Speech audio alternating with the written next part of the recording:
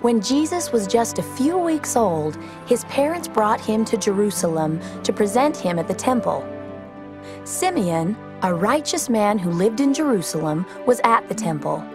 The Holy Ghost told him he would see Christ before he died. Simeon saw the baby Jesus at the temple.